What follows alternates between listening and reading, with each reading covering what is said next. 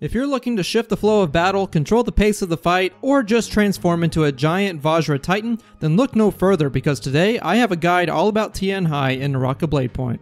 Hey everyone, it's OSK, and today we're going to be going over all the basics of our favorite monk and really get down to why you should play Tianhai in your Naraka Bladepoint games. Tianhai has a kit full of ways to regain control of your fights and dominate your opponents in convincing fashion. Not everyone can play Tianhai to perfection, but those who do will find themselves coming out on top with a decisive bell or stomp to the face. In today's video, we're going to go over the skills of Tianhai, his ultimates, and then we'll get into all the advanced techniques and tips you'll need to start your rampage through Morris Isle. So if you're ready to get to learning how to improve your gameplay with Tianhai and stomp the competition, then make sure you watch the video all the way to the end so you do not miss a single tip. Here we go. Starting with Tianhai's main skill, Divine Bell is a defensive tool that can be used for defense against both melee and ranged attacks. It is designed to grant you a turning point in most of your engagements. Like all character skills, the Divine Bell has 3 variations. The basic Divine Bell you start out with will clang both your opponent's basic attacks and focus attacks, giving you a brief window opportunity to gain the upper hand just after the stun. This is very useful if you're getting comboed on the ground, as you can use it at any time and it will block all melee damage and reflect ranged projectiles back at your opponents. You'll want to use it often to snowball your way to victory. The second variation of Divine Bell is called Counter, and it works much like a regular counter except better. Instead of a short delay from counter, the Divine Bell will offer the same protection during the entire duration, giving you a greater opportunity to disarm your opponents and take control of the battle from there. However, you must be careful as you cannot activate it while being stunned by basic attacks. It will also block ranged projectiles just like the basic Divine Bell. The third and final variation of Divine Bell is called Blast, and instead of a clang or counter, this bell lets you completely knock down your opponents a decent distance away, giving you the ability to follow up with a ranged weapon, space your opponent for a melee attack, or run away a bit easier.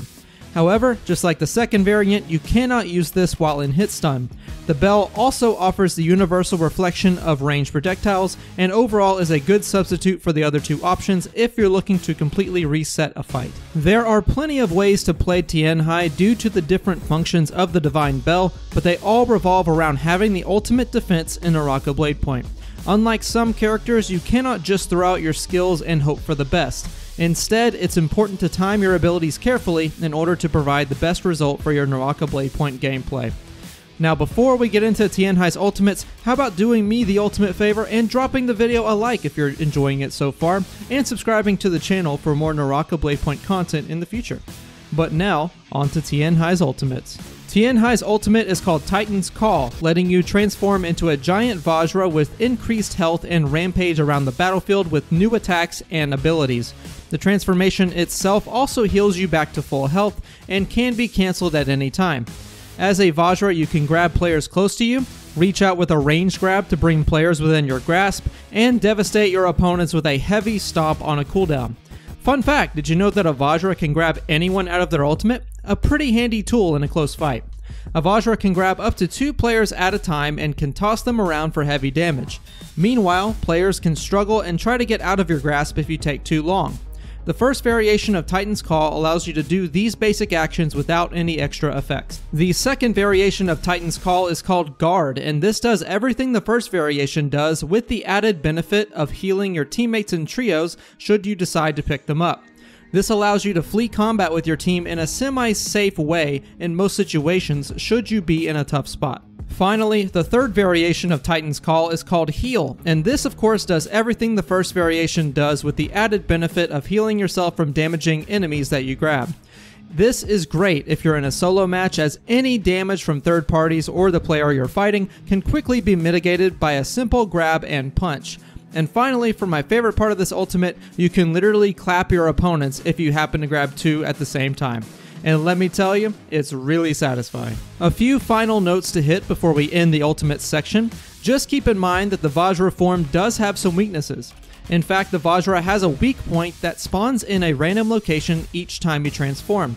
The weak points can be in one of 3 places: the forehead, the left heel, or the right heel. The weak points allow players to stagger and deal extra damage to the Vajra form, which can be very problematic for any Tianhai. Another thing to keep in mind is that the health that you get from the Vajra form will transfer over to your normal health bar, meaning you can heal with the Vajra form and deactivate it for a quick health boost, or you can even die as a Vajra, so you need to be extra careful and smart with how you use it. Furthermore, the amount of health you gain with the Vajra will differ depending on what game mode you're in. Vajra health will be less in solos than in trios, and the health will adjust depending on how many players are left in your trios game, so keep that in mind. And finally, for the last basic tip of Tianhai's ultimate, if you find yourself in a fight with another Vajra, there's actually a hidden rock, paper, scissors system you can take advantage of in your Titan versus Titan battle. Your new stomp ability will beat a close range punch, the punch will beat a ranged grab, and the ranged grab will beat the stomp. The window for attack is pretty tight, but if you time it right, you'll push the enemy Vajra back and deal extra damage. Overall, Tianhai's ultimate gives you plenty of options to control the pace of battle, whether through offense or defense, and you should definitely try him for yourself to see how he can help you stomp the competition. Now on to advanced tips for you newcomers to Tianhai. Tianhai may seem like a very simple character to play at first, but he does have some quirks you will want to make sure you know about before you go and try to clap your enemies. These tips will mainly be aimed towards players who are new to Tianhai, but hopefully for you higher ranked folks, you may hear a tip or two you didn't know before. Let's get into our first advanced tip. The first tip I have for you is that your ultimate activation actually has some invincibility frames, or iframes for short, just before you transform. This can be used to avoid some unwanted damage, or even to dodge out of other characters' ultimate abilities, such as Viper Ning. There are a lot of ways to apply this across the board to give you the best edge in the majority of your fights, so definitely put it to good use. One thing I will say about the iframes is that it does not seem to work against Valda's ultimate, so keep that in mind if you go up against her.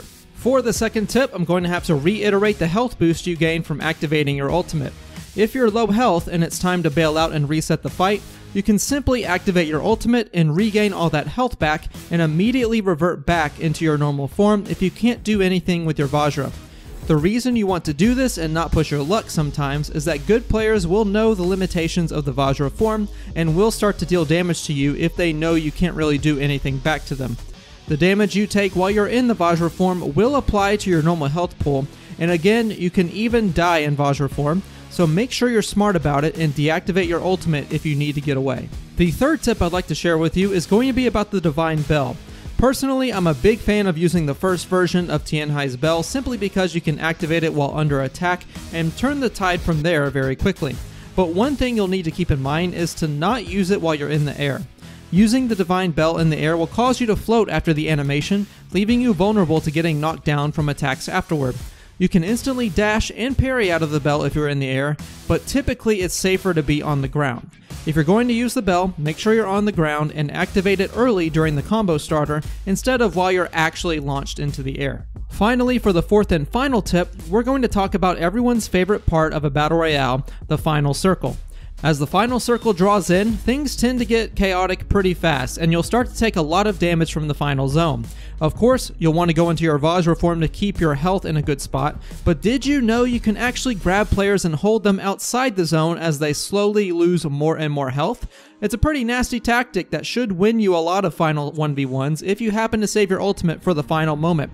So keep that in mind next time you find yourself against a Matari or anyone else in the final circle. And that's going to do it for today's guide on Tianhai. Thanks so much for watching. Another big thanks to Scout. He's basically a part of the family at this point, so go show him some love by following his Twitch channel. Also, if you're looking to join the Naraka competitive scene for tournaments and how to improve your gameplay further at an advanced rate, you can join the Naraka League Discord, link in the description. And just in case you noticed, I do have a scratchy throat, presumably from having COVID as I'm awaiting test results, but don't worry, I'm doing just fine. The video should come out as normal. Now that's going to do it for me. Please be sure to leave the video a like and subscribe for more Naraka content. I've been OSK, y'all have a great day, and I will see you all out there.